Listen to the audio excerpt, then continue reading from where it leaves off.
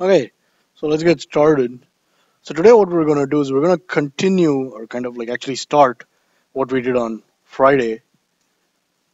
So it's going to be the DE1 NIOS processor, so NIOS 2, but we're going to do interrupt PS2 keyboard and mouse,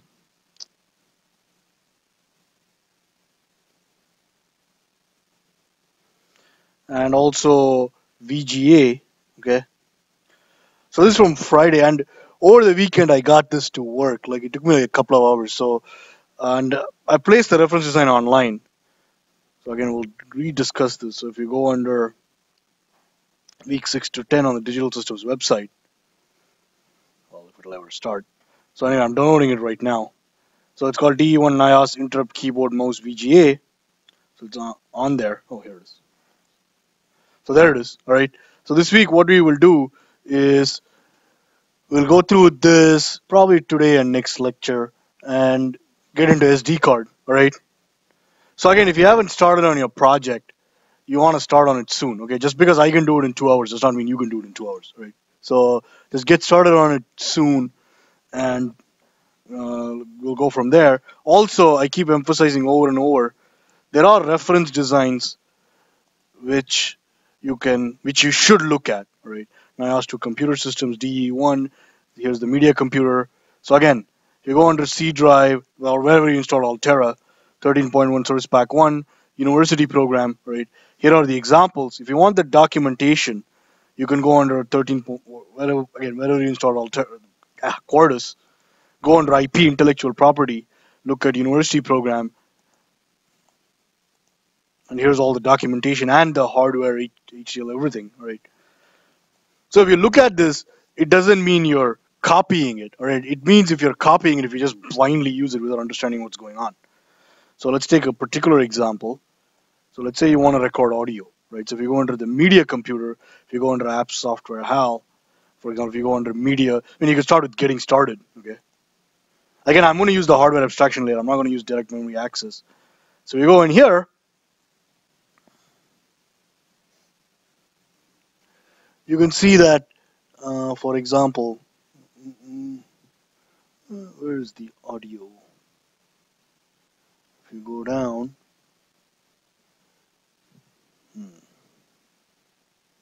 it's not here. It's not where it is. Media interrupt HAL. Aha, here it is. Okay. So if you go under media interrupt HAL, I'm just particularly looking for the audio. All right. So here it is. If you want.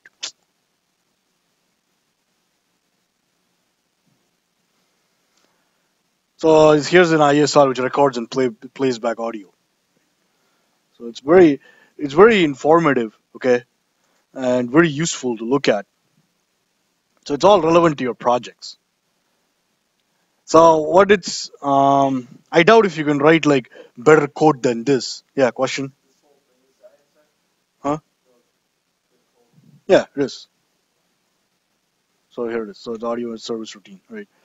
So yeah, it's very useful, right, to look through reference designs and understand them. So basically, not only are you copying, well, you're copying if you just blindly copy it, but if you don't understand it, uh, then when stuff doesn't work, there's no guarantee that you can't fix it, right? It's not if stuff doesn't work, it's when stuff doesn't work. So, all right, so let's look at this particular design. But again, recall from Friday, I'll just redraw the block diagram so you have a record of it. So here is the, let's see, let me draw it from bottom up. So here's the NIOS 2 subsystem. So here's the NIOS 2 processor. So we have the fast versions, that's what I'm using.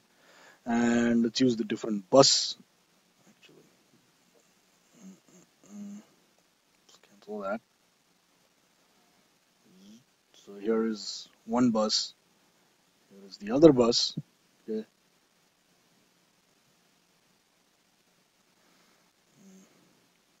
So this is the Avalon bus. I can just do this over here. So here. So let me do it up here. So the key is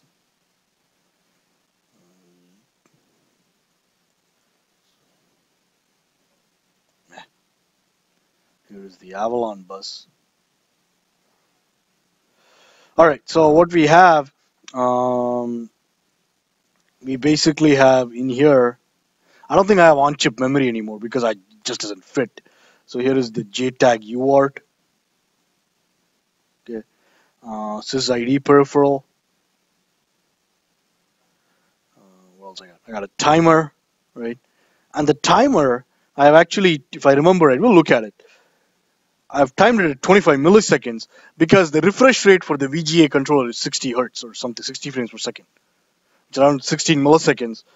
So I'm generating an interrupt every 25 milliseconds, right?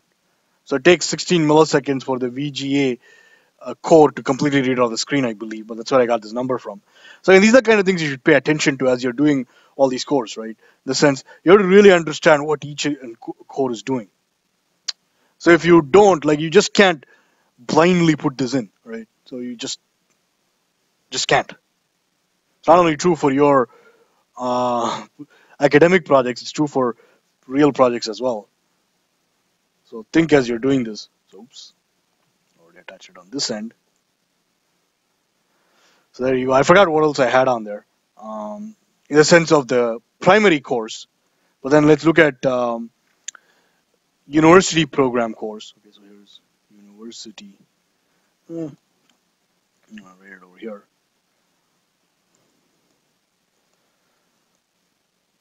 So I'll use a different color. Let's see, red. So red is university program. Okay, so what did I have? I had the UIP.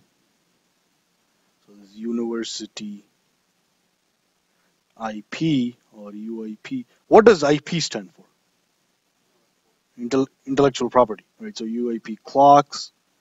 And what else I got? I had a UIP. Let's see. Car buffer for VGA.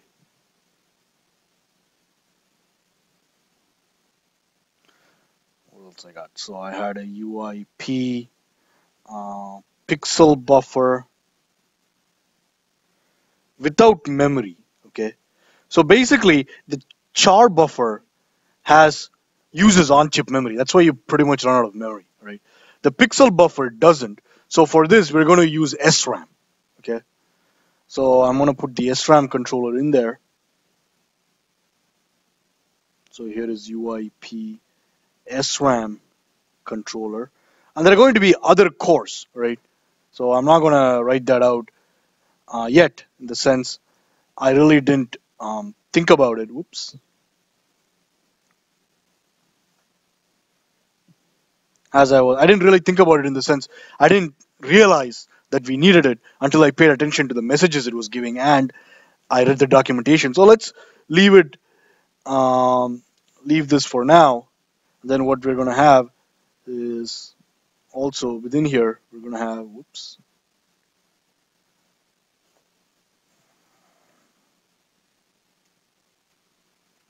an SD-RAM controller. Okay. This is where our code is stored. And what else are we going to have? Let's see, under university IP, I basically recall that we talked about this UIP PS2 keyboard and UIP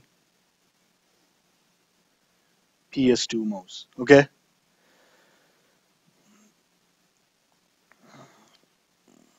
So basically, we mentioned that here's the NIOS2 subsystem on the FPGA. I haven't connected all these cores. Let me do that. So this is the NIOS2 subsystem.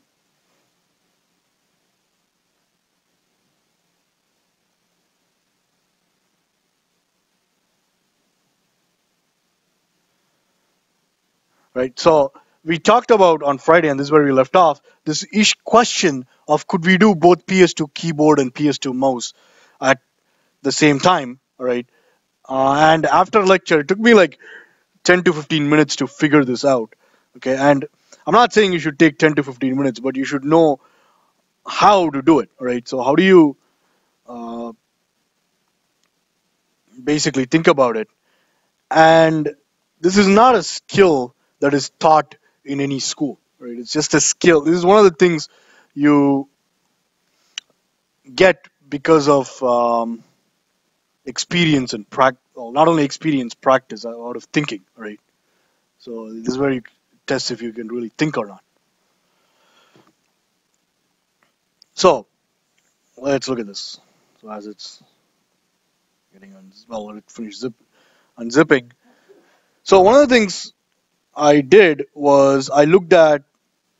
So we all know where's our DE1? There it is, the DE1 folder. We all know that the DE1 has a PS2 port. Okay, so one of the first questions is, can I use is there a PS2 like splitter? All right. So for that, I simply Google searched and I said PS2 two-port splitter, and they do exist. Okay, so here it is. For example, here's one. Okay, so it's called as a Y cable. So again, like I don't know if this is emphasized in your other classes enough, right? This is not stuff that can be taught. Okay, it's just this is what tests if you can become an engineer or not. If you can't think like this, well, pick another career, right? So for example, so one of the first things you got to do is understand how this PS2 splitter works. Okay, so no, it's not funny. I'm serious, right? I don't. So okay, since I put this up, if you think it's funny, what do you do when you see this? Like, do you just simply take this cable and connect it to the PS2 port?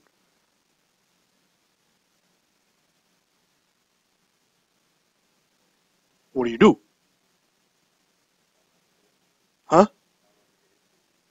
This is a cable. There's no data sheet for this. So what do you do?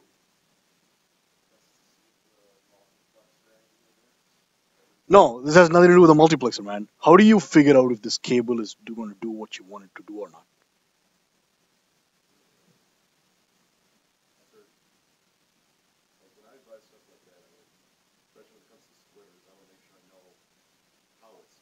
Yes, that's right. So you got to figure out how it splits.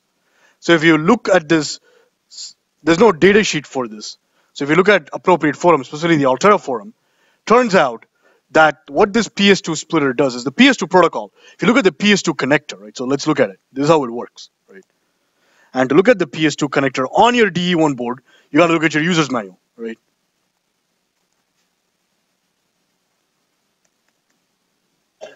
So where is it? Using the DE1 board, I think this is it. So let's see.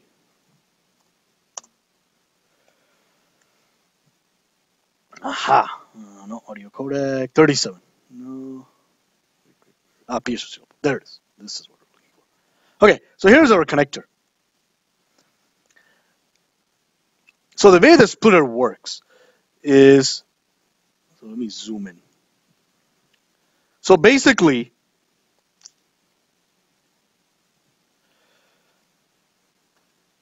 there are actually two separate lines for the keyboard and the clock, it turns out. You need a clock and a data line, yes? There's a separate line for the mouse, there's a separate line for the keyboard on this connector, okay? First of all, what type of connector is this? Male or female? Female, right? So you gotta know that first. If you don't, you buy the wrong cable, you're screwed, right? You're gonna be like, so what? It's only $1. Well, when you go to industry, you'll be in charge of like $500,000 equipment. So you buy the wrong equipment for $500,000, it makes a big difference, right? So anyway, so notice, so basically, I believe 2 and 6 are one device, okay? But the important thing is 1 and 5 are the other device. So on your DE1 board, are 1 and 5 connected? No. So if you buy the splitter without understanding what's going on, you connect a PS2 keyboard and a mouse at the same time, only one of those devices will work. And you will never figure this out if you didn't understand this. Because it's something, I mean, when you look at the software, you'll get data from only one device. And that's a physical issue. Right? It's just the way your DE1 board is wired. So this is an example. You see why you have to really think to understand this? It's not, it's got to be mindful. Right? You just can't blindly connect stuff. It doesn't work. This is very clear. That's the point of this project, right? In the sense, I mean, I could go through, it won't take me that long to spend like one lecture on each of your projects. That's all it takes. That's not the point, right? It's not the point of me doing it, because only I become better. So again, if you haven't started on your projects yet, start now. You can't finish your project the day before it's due. It just doesn't work. It takes a lot of planning, and it's, remember, any problem, the first step is understanding the problem. This is part of understanding the problem. So guess what? Splitter idea is out. That's what I figured out not right after lecture, after 30, 50. After that, it took me like 10 minutes to figure this out. And sometimes, like, if you're not careful, I mean, this could be a very big problem. Right? I hope you realize that. So what you could do, and this is what one of the engineers on the DE1 forum did, is you could actually connect these. See, these are not connected. So what he actually did was he or she identified which pins underneath your DE1 board underneath the connector on the DE1 board were connected to 1 and 5 using a continuity tester. He took a resistor from here to a GPIO, okay? So a current limiting resistor, whatever. So he manually connected these to GPIO. Now, I don't recommend you do that because for PS2, remember, they're not you need pull-ups, yes? So basically, so this is what I decided to do, and there's actually a reference design on this, and I modified it, so let's look at it. Okay. So I decided to use GPIO for my other clock and data line, right? So I was going to connect the keyboard to this connector, and the mouse to my GPIO. However, I think 2 and 6 are actually the mouse line, according to the protocol. 1 and 5 are the keyboard line. So in my design, the mouse sometimes doesn't work, right? It was connected to the GPIO. So maybe I have to swap the mouse onto this actual PS2 connector and swap the keyboard onto the external GPIO, right? But whatever, we'll talk about that probably next lecture when I show you the actual hardware. I didn't bring it today. But let's look at the schematic, if you will. So where is it? So here it is. So let's look at the NIOS subsystem. Whoops, no, wrong. Let's look at software. I'm not going to open this up in Eclipse.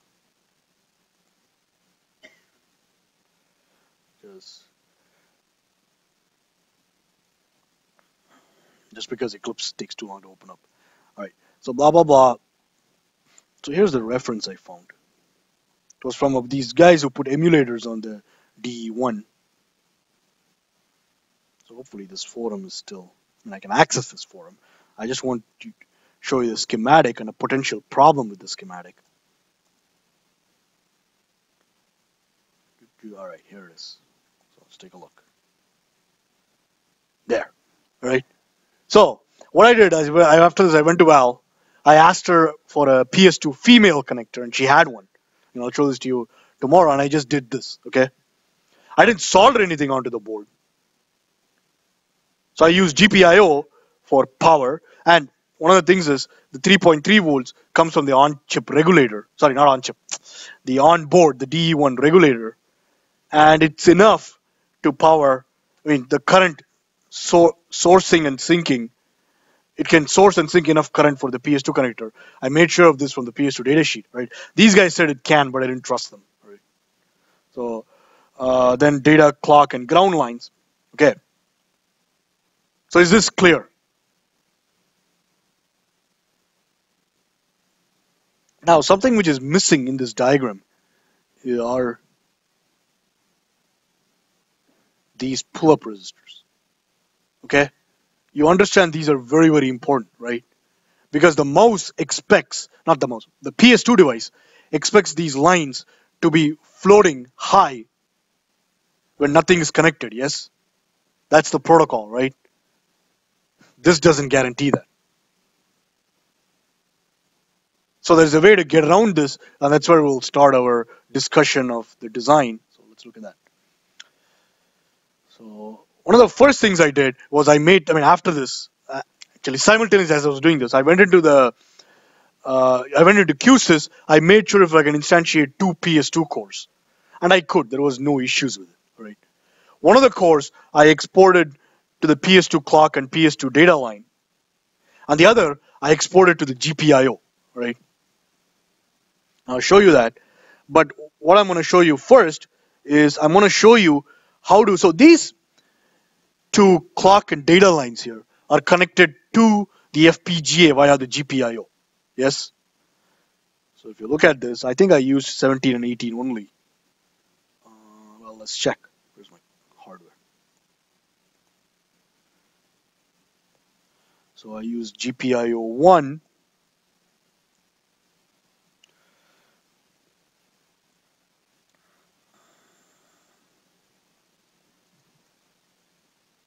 Here it is.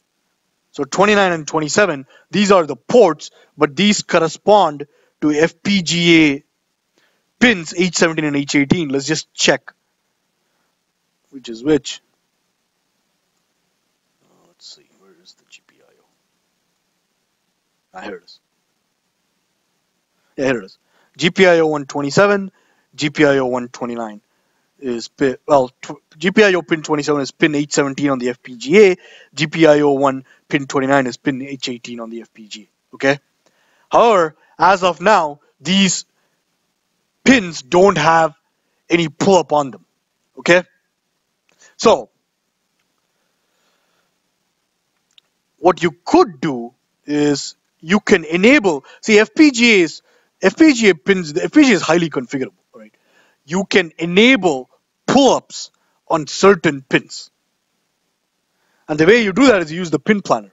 Assignments, pin planner.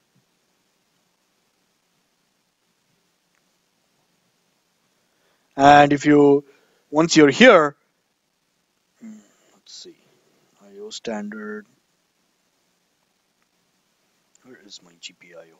So here's 27 and 29. You don't see this pull-up column here. Okay. So the first thing you got to do is you got to enable it. Right click, customize columns. Okay, so you right click and you go to customize columns. This is a general notion of what is called context, okay, in Windows. So if you want to get a context in any window, you right click on it. The reason why I mentioned that is on the Altera forums, I know this guy, he's very good, right? And he said, some guy asked the same question, and he said via context, enable pull up, okay? So the guy whom he was talking to did not know what a context meant. So context means right clicking. Right? So that's what the other guy explained, the expert. He said it's a general Windows thing. But let's see. So the available columns, weak pull up is not there. So in the columns we have here, these other columns, known name, direction, location, IO bank, all of this is there. Right? So what we got to do is we got to enable. There's so many things you can do. Right? So again, this is why you just can't teach. We gotta teach concepts, all right? These are the concepts. The concept is FPGA is highly reconfigurable, unlike a microcontroller. So let's add this column, weak pull-up resistor. And there's another thing I also just realized, which I've not done in my reference design. In this design, I might do this. Let's see, where's the weak pull-up? And you can see it says on because I had enabled this setting in my reference design for the previous project, all right?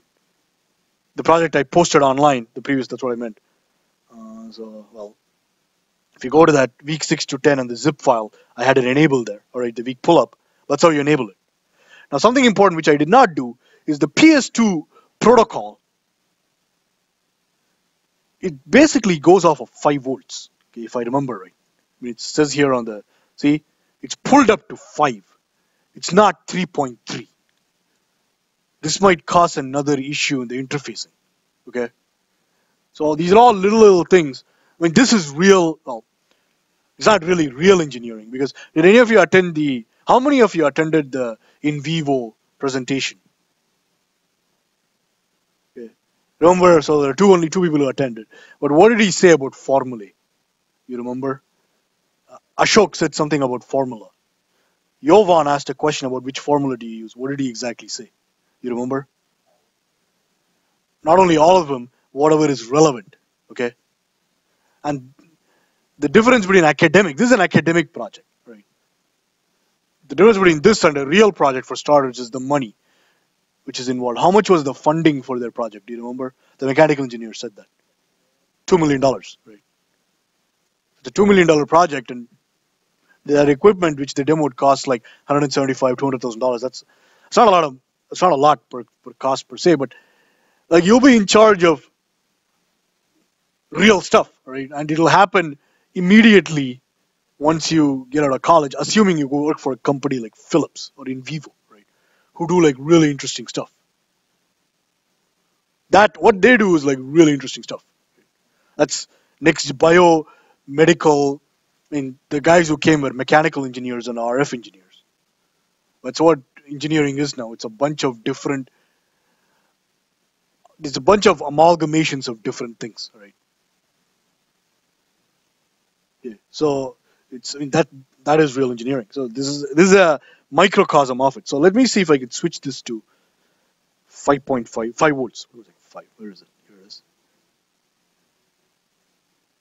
I don't think I can. See, because remember the FPGA is only 3.3 volt logic. So this might be an issue, right? The way I mean, basically, the two potential issues are, the more serious one is that this is not 5 volt logic, right? There's no 5 volt pull up on this. Issue number one. Issue number two is the fact that in the PS2 protocol, I believe 2 and 6 are what the mouse responds to. 1 and 5 are actually keyboard. Okay? So the effects I'm seeing is my mouse, sometimes it doesn't work, right? It never sends the acknowledge back. Sometimes it does, sometimes it doesn't. And these could be the issues. So then you could ask yourself, well, if I can never do the 5 volt pull up from my FPGA because my FPGA is 3.3 volt logic, well, then you can't. You have to use another solution, right? You really can't use this. Yeah, and the more I think about this, if you read through this forum, they'll say they tried like 3 mice and it works. That doesn't mean anything, right? So the fact is there are no pull-ups here. I mean, I don't know. They might have set the pull-ups in the FPGA like we did, but still there's only 3.3 volts, right? PS2 it's 5 volt. Right? It's an older technology. So this could be an issue, right? So anyway, these are again engineering. This is engineering, right? Okay. So what I did do is I went ahead with this. So basically, like I said, I went ahead with this for demonstration purposes to show you like a bunch of different concepts, like pull-ups, that is the configurability of the FPGA, right? And then the fact that this could work, and you don't have to have an external mouse driver and a multiplexer switching, right? Okay, so let's look at the QSys. How much time do we have? Oh, we got 15 minutes.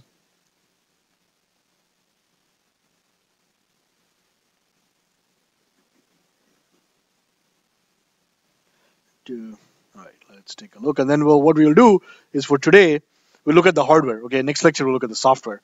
So for the rest of the lecture, I'm going to fill this in. All right, this is not enough. So let's take a look at it. And if it'll ever open up. So while it's opening up. Oops. Oh. Mouse to subsystem.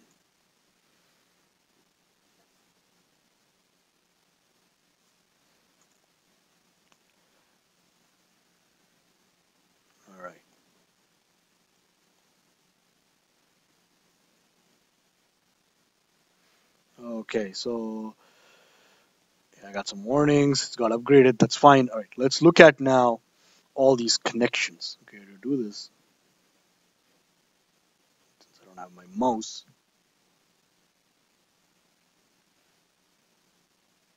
brought my mouse. All right, let's see if this works. Nope. Nope.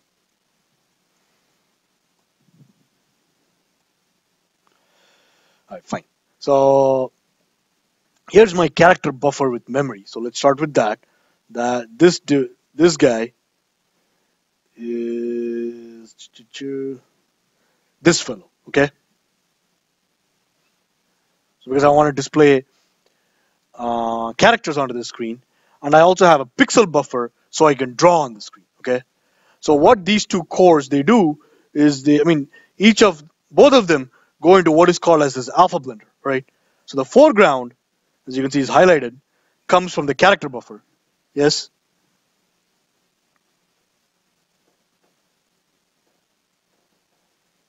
Should be able to highlight this. I can't. But here it is.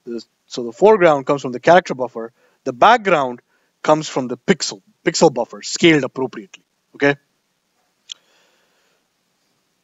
So again, this is like engineering in the sense this. Let's start. Since I said character buffer, let's start with the character buffer. I said it's engineering because where we start out with, just there's no hard and fast rule. Right? So let's just see. So I enable transparency, and the character resolution is 80 by 60. Remember, we only have 80 by 60. We don't have 40 by 30. That's for the touchscreen, right? I choose onboard VGA DAC. So the output of the character buffer, which is the character source, goes directly into this alpha blender. So let's look at the alpha blender, and you can find all these under the university program. So go under university program, audio, video, and basically what I used is the alpha blender. I also used alpha blender, character buffer, right? RGB resampler, scaler, VGA controller, dual clock FIFO, and you'll see why each of these is necessary. Right? So let's look at the alpha blender. And there's a corresponding documentation that goes with this. So alpha blending both is normal and there is simple. And if you look at the documentation, right, the video.pdf, that describes everything, right? And that's where I got all these. There's even a reference design which does this, okay, which blends basically a character buffer and a pixel buffer. So basically, why do you need these RGB resampler and scaler? Okay, it's because let's look at this. I don't know if no, it's not in the alpha blender. Let's see the FIFO. The FIFO, nope. Okay, let's just look at this documentation, then go from there. So let's look at the documentation for the alpha blender. I don't know if this will open up. It probably won't. So let's just manually open this up.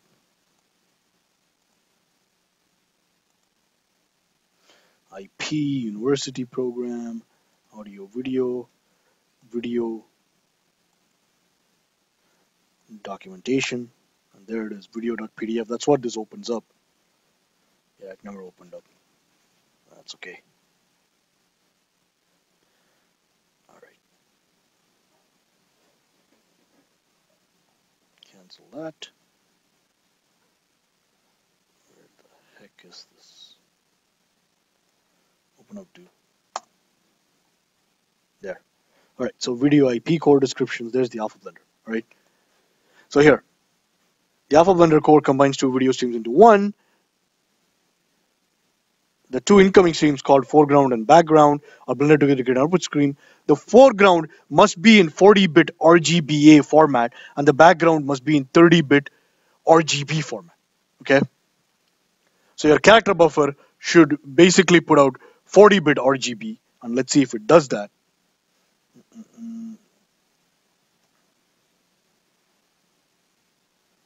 enable transparency, blah, blah, blah. And it says somewhere in here that it does, okay? So the character buffer is fine.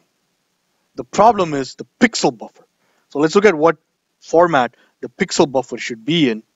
Where is my alpha blender? There's my alpha blender. So the background must be in 30-bit RGB format. So maybe we can look at the pixel buffer itself and figure it out. I don't think we can. Yes, we can. All right, so couple of items. So the pixel buffer format space is 16-bit RGB, okay?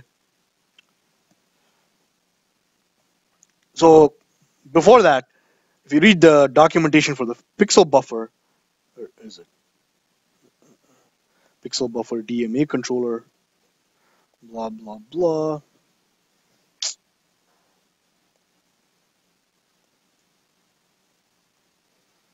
Addressing modes, blah.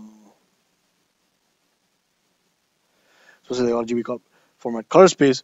But the bottom line is, if you read through this, it'll tell you that the pixel buffer doesn't have its own memory. So you have to add memory to it.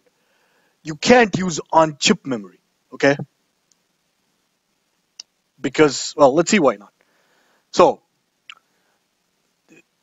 unlike the character buffer, the pixel buffer has no, okay, why doesn't the pixel buffer have no memory? Why did they add on-chip memory? Why did they let the character buffer use on-chip memory and not the pixel buffer? Again, this is an engineering thing. Huh? Is it maybe it takes less or it actually takes less? What do you think? Huh? Wait, which takes more memory? The pixel buffer or the character buffer?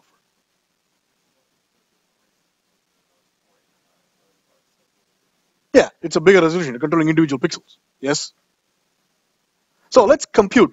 Okay, let me ask this question.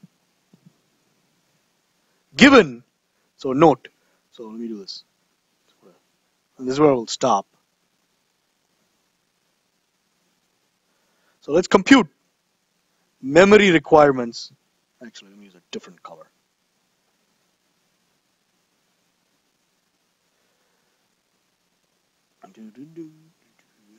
Orange theme color. So pixel buffer memory requirements.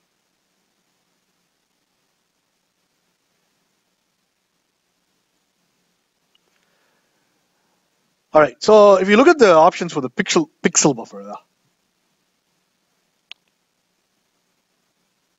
I set it to 320 by 240, right?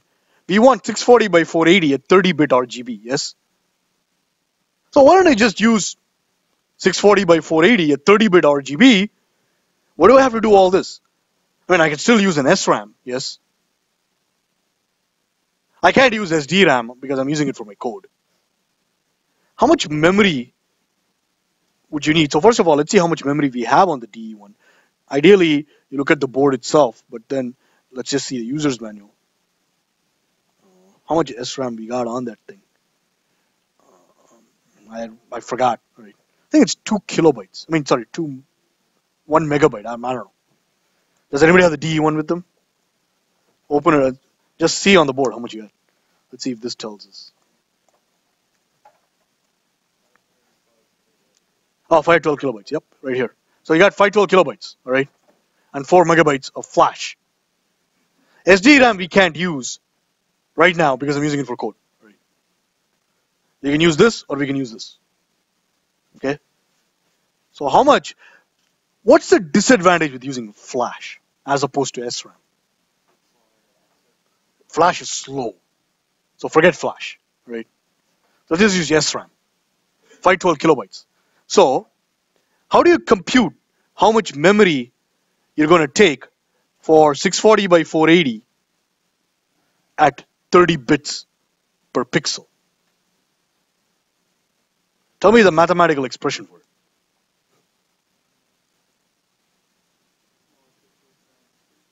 Yeah, so number of pixels times bits. What is the exact expression for it? 640 times what? It's 480, okay? Times 30 bits. So I want to compare it to kilobytes. Yes? 30 bits. So let's call this pixel. It is pixel. Times 30 bits per pixel. Yes? How do I convert it to kilobytes?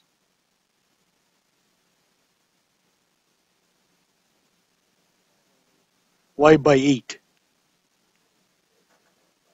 8 bits per byte.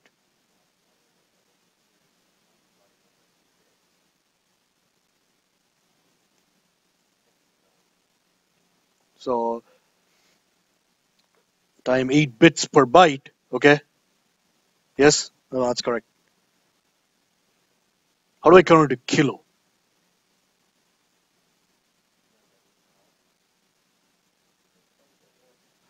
How many kilo?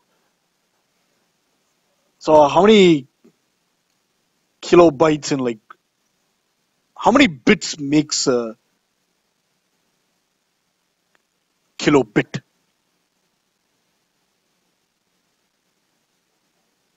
Is it 1000? It's 1024, right? I mean, this is not funny, right? This is like a basic calculation. If you can't do this, you can't do this, right? This is this is not engineering. It's like basic engineering. So these are what, again, in the Phillips talk, he said something else about back of the envelope calculations. You know what these are?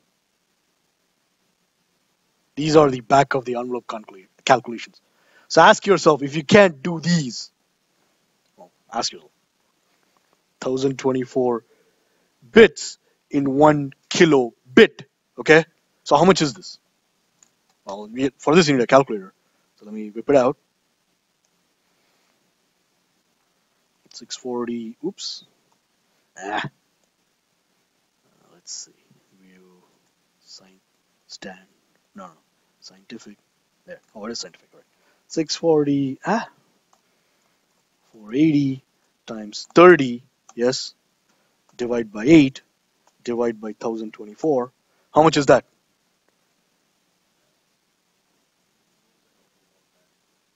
Yeah, so it's approximately, well, we can say exactly how much it is. So, okay, 1125 kilobytes. Okay, will this fit on SRAM? No. And if you don't do this, you try to synthesize this, you know what will happen? First of all, will this synthesize? It probably will. Your data will all be corrupted because what the code will probably try to do, we don't know what it'll do. Like one potential solution, one potential thing it'll try to do is once you overrun so it's almost double the memory requirement, right? So it'll probably overwrite the memory again. We don't know what it's going to do, right? But these are examples of back of the envelope calculations, right? Really, really simple stuff. Remember, it goes back to what I said. You should know exactly what each and every one of your cores is doing. Okay? So out of luck. So that's why we are basically choosing a lower resolution, if you will, and make these calculations. That is 320, 240, 16-bit RGB. Make sure it'll fit in SRAM, right? Quickly, by how much? So again, back of the envelope calculations. So if I use, again, I don't want you to compute this. So we are more than double the requirement, right? If I do 320, 240, 16, by what factor am I going to reduce this?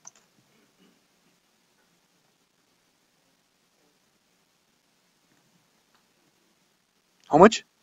8. Half here, half here, half here. Boom, 8. So it'll work. You don't even have to recompute it, right? Guaranteed. So these are the kind of things that should go. Okay.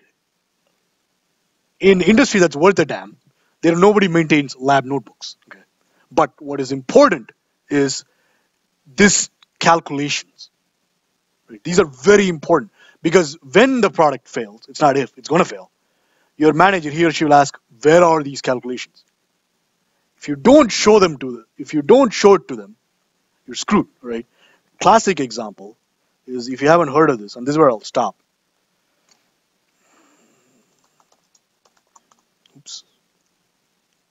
Have you heard of this Sean scandal?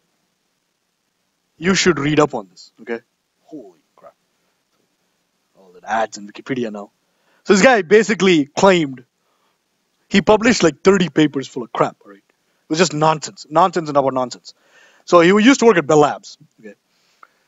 So basically, when they found out his was full of crap, right?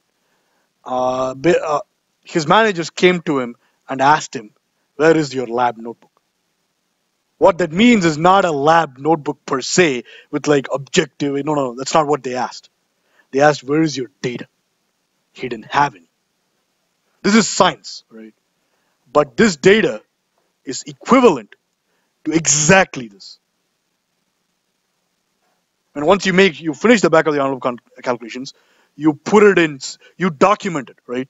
Not only do you document it, you make backups of it. You make backups of backups. I'm serious. This is all like, and I went through it, for example, last week when a colleague, not a, some guy from some university read my paper, and it wasn't a mistake. There was a misunderstanding, and I clarified it. It's because in my paper, I mean, it was there, whatever. Right? I also had data to back it up. You don't know who will. It's not somebody will ask. This is the right thing to do. This is very clear. This is very, very important, right?